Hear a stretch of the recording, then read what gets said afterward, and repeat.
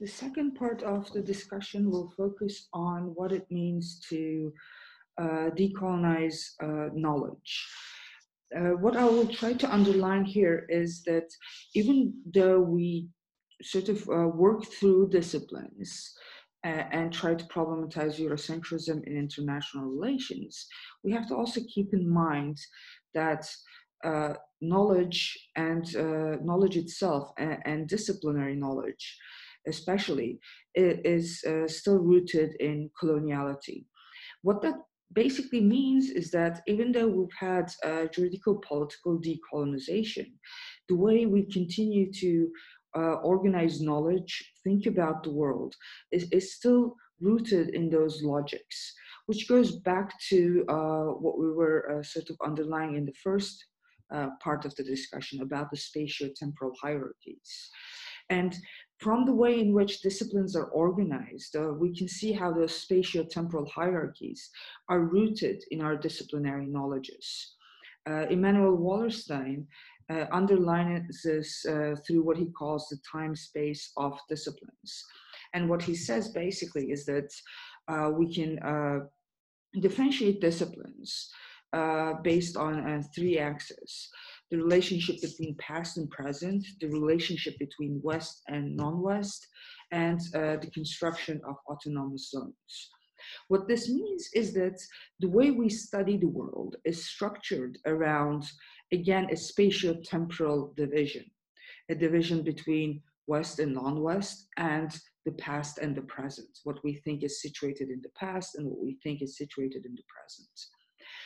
The initial division comes from dividing history from other disciplines, in which history is the study of the past, whereas disciplines such as economics, political science, and sociology are studying the present.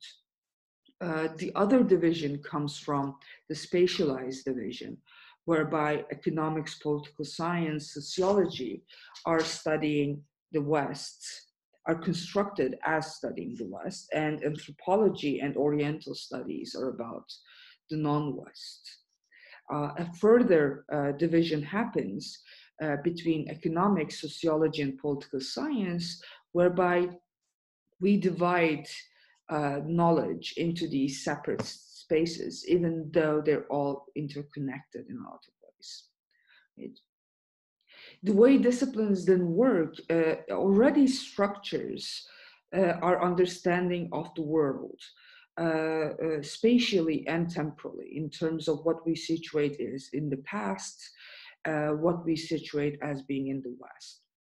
This continues to the present in how we then construct who can not only which knowledges are acceptable within these disciplinary constructs, but then who can theorize about the world, who can write about the world, and whose writings about the world are considered universal, and whose writings about the world are considered as being particular.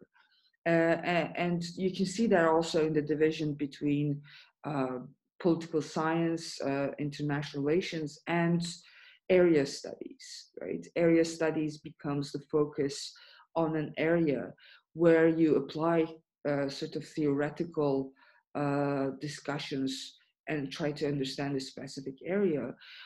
And then you have the converse, which is that international relations, where you theorize about how nation states act in a very universal manner. So the root of the discussion then is, which knowledge and whose knowledge gets to be universal and whose knowledge gets to be particular. This is then rooted in those spatio-temporal hierarchies that we discussed in terms of what gets accepted and what doesn't get accepted.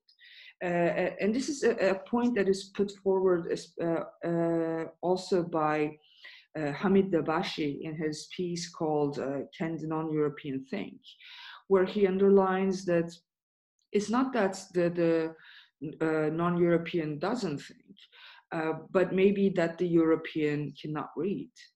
And the point of that statement is to underline that the theory that is being produced or the theorizing that is happening outside of what is designated as being Europe does not get recognized as being theorizing. It gets particularized. And one of the ways in which you can sort of think through this is to, I would suggest, go to any library and look at how different books are organized. Right? Who, if you go to the philosophy section, who is in the philosophy section? And if you go to sort of regional divisions within the library, who's in those regional sections? So the way in which we've organized knowledge is already so rooted in those logics, the spatio-temporal hierarchies, that it's very hard to break through, even if we do criticize Eurocentrism or criticize the narratives of the international relations. They still remain rooted in those knowledge systems in terms of what we're able to include as knowledge, what we're able to include as theorizing, what we're able to include as thinking subjects of history. All of these aspects become sort of automatically silenced through the organizational aspect of disciplines. And that is why it is important to underline decolonization of knowledge or the decolonization of disciplines in a way that questions those spatio-temporal hierarchies upon which they're based. An interesting debate that continues is then how do we sort of take these steps, right? And we have to be sort of, I think, sort of a word of caution is that we have to realize that decolonization, or what I also like to call it, unlearning of our own logics, is not this one great move at the end of which everything gets solved, but it's more of a process. And it's a process in which we sort of unlearn all the colonial logics that have been sort of inscribed into our being and how we act in the world. And one of the ways in which to do that is then to instill it in our teaching practices. So there's been a lot of discussion as well about decolonizing the curriculum, and whether it is a sort of part of the transformation, and what does it mean to decolonize the curriculum, right? Is it enough to add 1 week where you have post-colonialism in your syllabus?